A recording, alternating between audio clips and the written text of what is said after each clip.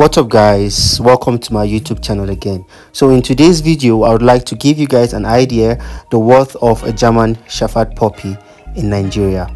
But just before then, I would like you to know that where I'm coming from, that's Nigeria here, and precisely where these puppies or these dogs are being bred, there is high competition. I mean, we have a lot of breeders.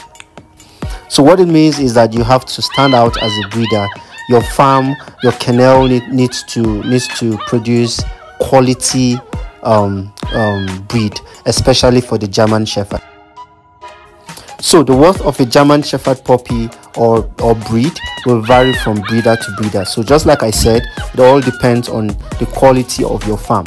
So this particular video, the worth of this German Shepherd is way less than $200. So in my country we are talking about 180 to about 250,000 naira. So and if you're going to convert that in dollars, it is way less. It's somewhere around 150 to $200.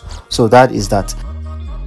So elsewhere like the US or Afghanistan, this puppy is worth more than $1,000. Okay guys, so not to say that these puppies are of lesser value or are not of quality, but sometimes what breeders would want to check out for is the parent of the puppy. So you're thinking of having or breeding the German Shepherd dog, you must be very deliberate about their parents. Sometimes imported parents and registered parents from maybe Europe or Asia or even the US will add more value to how much you may likely sell your puppies.